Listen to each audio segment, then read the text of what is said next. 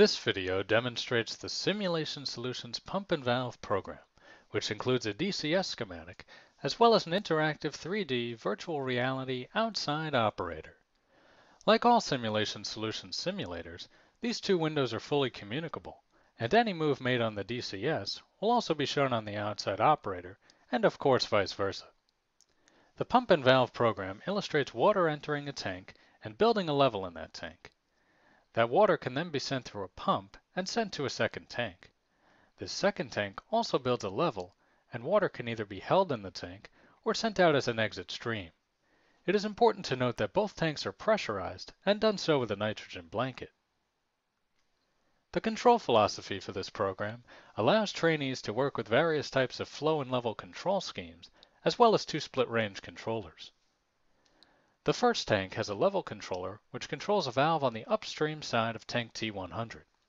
If trainees wish to build a higher level in the tank, the control valve on the inlet side of the first tank will open to allow more water into the system. Once the new level is made, the controller will set the control valve at a new output to maintain this level.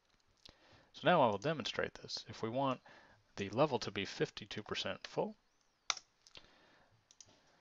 we will notice that the percent output of the valve will increase, and it will do so until the level process variable meets the set point variable of 52.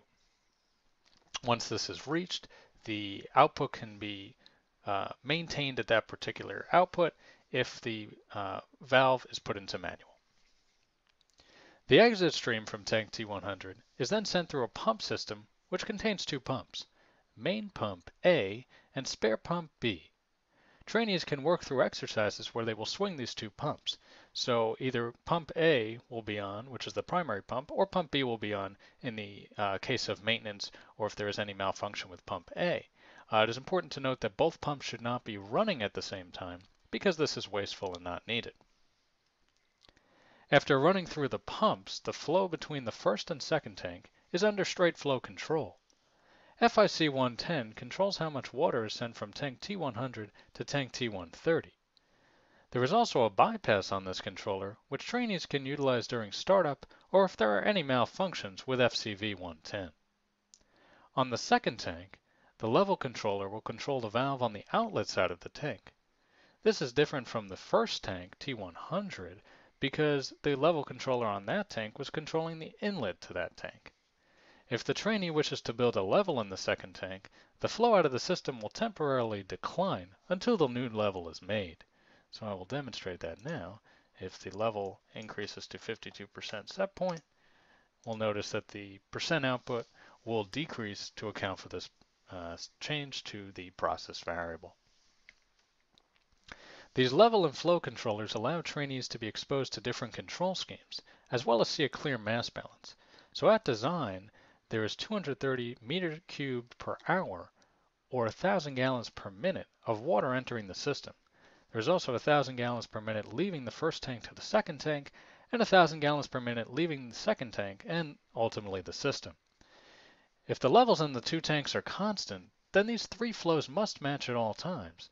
Otherwise, the trainee might suspect that there could be a leak in either a valve or in a tank.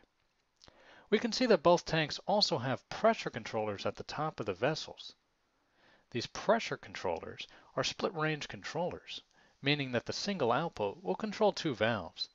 At 50% output, both the vent and nitrogen blanket valves are closed. However, if the trainee wishes to build pressure, the output will lower to a number below 50%, which means that the vent valve will still be closed, but the nitrogen valve will open. If the trainee wishes to do the opposite and lower the pressure in the system, the output will raise to a number above 50%, meaning that the vent valve will now open, but the nitrogen valve will close, or remain closed. Once a new pressure set point is reached, the output will return to 50%, and both valves will be closed, maintaining the new pressure. So now I will demonstrate how the virtual reality outside operator relates to the DCS screen. Here is the 3D virtual reality outside operator for the pump and valve program. On the bottom level, we can see that there are the two pumps, and we also have controllers here for all the respective flows. And then on the middle levels, we have different indicators for pressure and for flow and for levels in the tank for all of the processes. So I will go to the bottom level and I will show you how changing the pump on the outside operator affects the DCS screen and vice versa. So as we can see, primary pump A is on, which is indicated by the green pump on the DCS screen. If I change that and turn that off, and then turn on pump B, we will notice that the colors switch, and pump A will now be red and not in use, and pump B will be green and in use. We also notice that the flow is lower than the set point for the process, and that is because ultimately there was no flow between the change in pumps, which is the dead time, and the process has to account for that dead time, and thus will adjust to reach that 230 meter cube per hour for the system.